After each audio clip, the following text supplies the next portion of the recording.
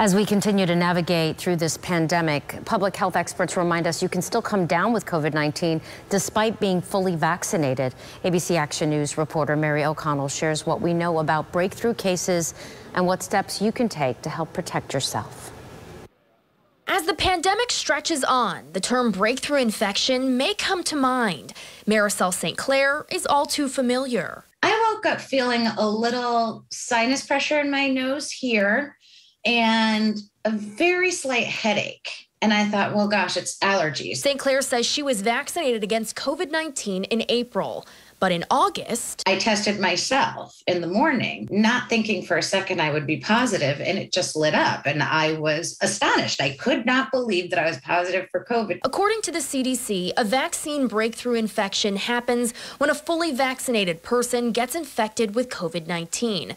I spoke to BayCare's Chief Medical Officer, Dr. Nishant Anand, about these cases. When you look at total infections right now that are people developing COVID, only 1.5%.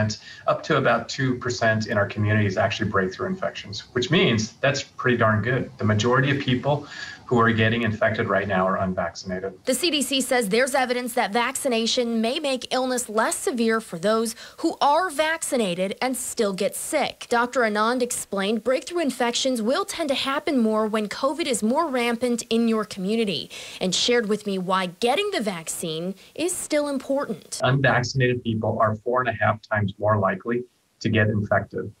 They're 10 times more likely to end up in the hospital, 11 times more likely to die from COVID-19. Health experts say everyone can increase their chances of avoiding a breakthrough by taking steps like masking up and social distancing. While St. Clair's case was mild, she shares this message to the community. We still need to be vigilant out there in the community when we're going about our daily life to be extra careful. In Tampa, Mary O'Connell, ABC Action News.